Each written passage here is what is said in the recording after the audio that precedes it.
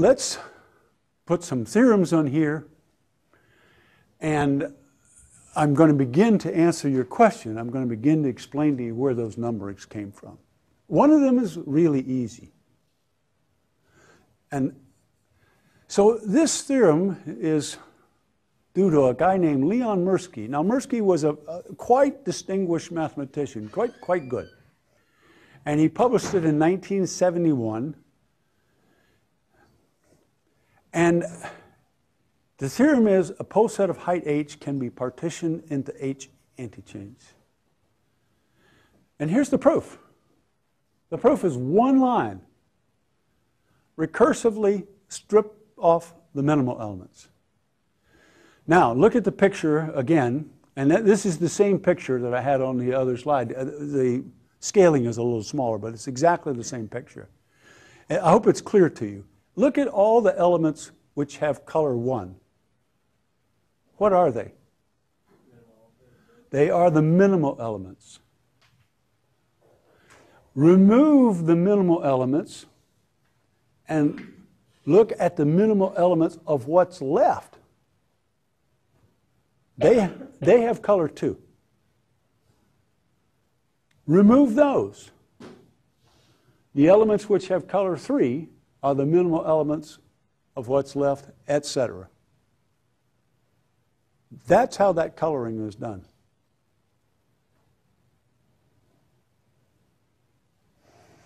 All right, now if we put in a few more details, here's 2 paragraphs and also an algorithm. For each I, let AI be the set of elements for which the longest chain with X at its top has I elements. Evidently, each of the sets is an antichain. And the number of antichains that you will get this way is the height. You can find a maximum chain by using backtracking. Let's actually do one of those by example together. So what I'm going to do is I'm going to quickly make a pole set.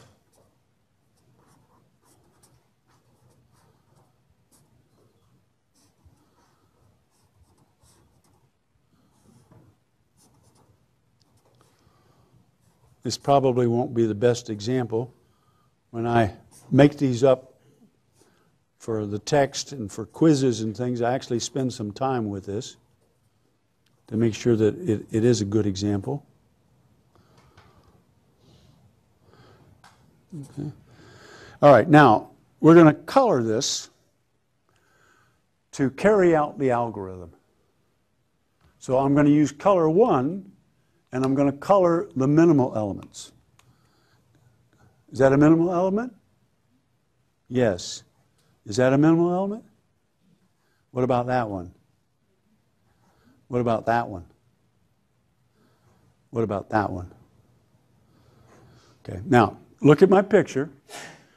Have I left anything out?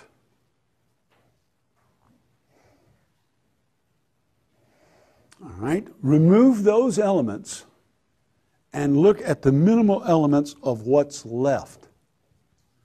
Let's color them with color 2.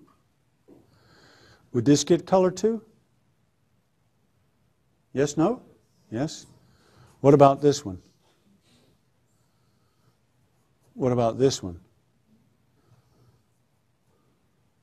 Okay. Anything else that would get color 2?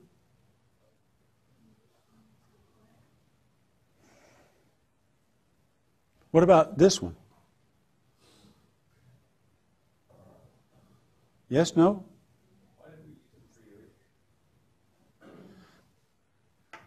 I have no idea.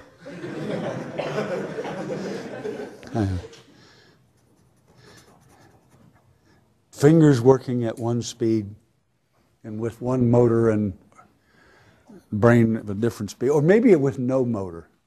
So, no, okay. 1s and 2s. Now we're up to 3.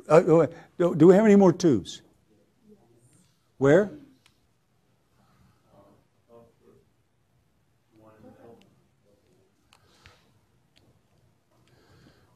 I think that's a 2 right there.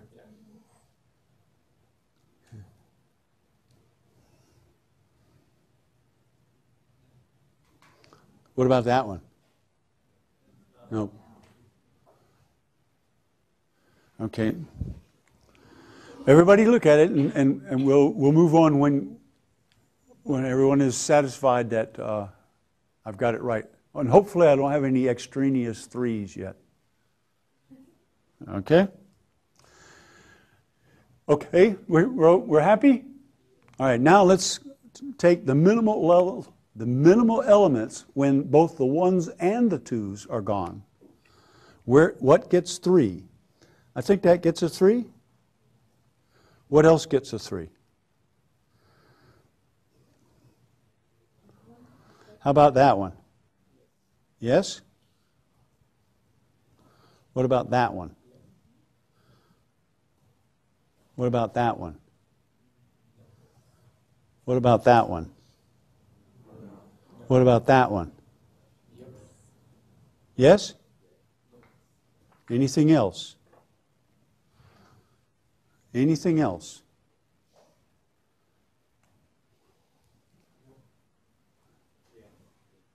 We're happy?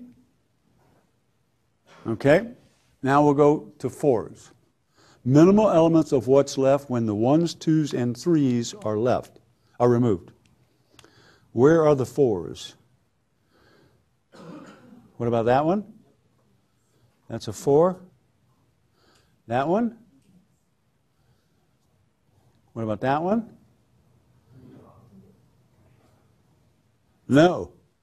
How about that one? What about that one? Okay. 4. Any more 4s? Okay. Remove all the 4s and take the minimal elements of what's left. There's only one element left. Okay, and that gets a 5. This process halts when you have colored everything.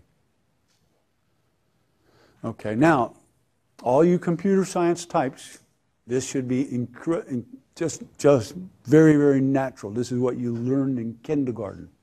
Because you certainly learned backtracking in kindergarten, didn't you? So what's the highest number that we used? 5. Find any 5. There's only one. Why does that number have a 5 and not a 4? Because it wasn't minimal when I made the 4s. So it has to be over a 4. Find a 4 that it's over. There's only one. Why does that 4 have a 4 and not a 3? Because it's over a 3. Find one. There's only one. Why does that element have a 3 and not a 2? Because it's over a 2. Find one. Now there are 2. No, there's only one. There's only one. It's only 1, 2. Why does that 2 have a 2 and not a 1? Because it's over a 1. Choose one. Now for the first time there's multiple choices. But in a big example, I hope you can see that as you're doing the backtracking, there might be many choices along the way. But when I make that choice, what have I done? 1, 2, 3, 4, 5. I have found a chain of size 5, and I found a partition into 5 antichains at the same time. That's how you do this problem. You can teach a 3rd grader to do that. You can teach a computer to do that. You can teach a Georgia student. That's really easy. Is that algorithm clear? On the test archive, there must be 30 examples of this. It's on every test in this material I've ever given, and it will be on your next test, which is October 22. You will be given a post set of some modest size. It might be a little even bigger than this.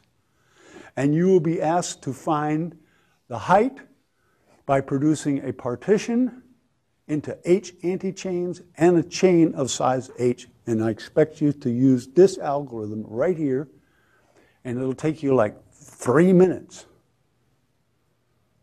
Is that clear? Very concrete.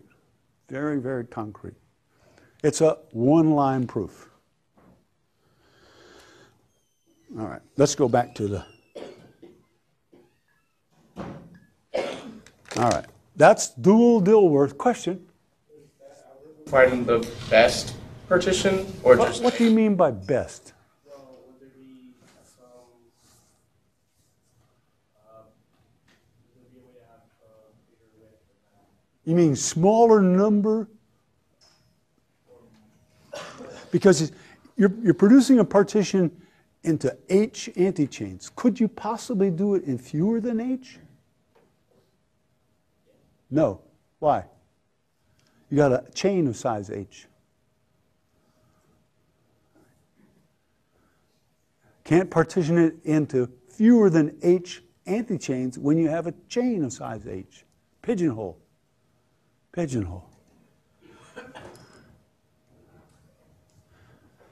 If you did it in H minus 2, put H pigeons, the elements of the chain, into the H minus 2 holes. You have to put 2 pigeons in the same hole. The 2 pigeons are comparable now. You put them into the same antichain, they have to be incomparable. Can't do it.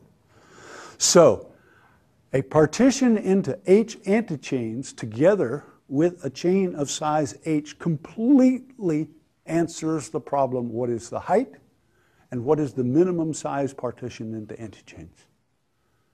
Are there other partitions into antichains? Sure. For example, you could do it upside downwards. You could take off the maxima elements, then take off the maxima elements of what's left, etc. Okay, and you can mix and match. You can take one like this and take one like that. You could. There are other partitions, but this is a method that's surefire, easily programmed. Even on a data, I mean, this is not graphic. You can do this on a data file. Runs real fast.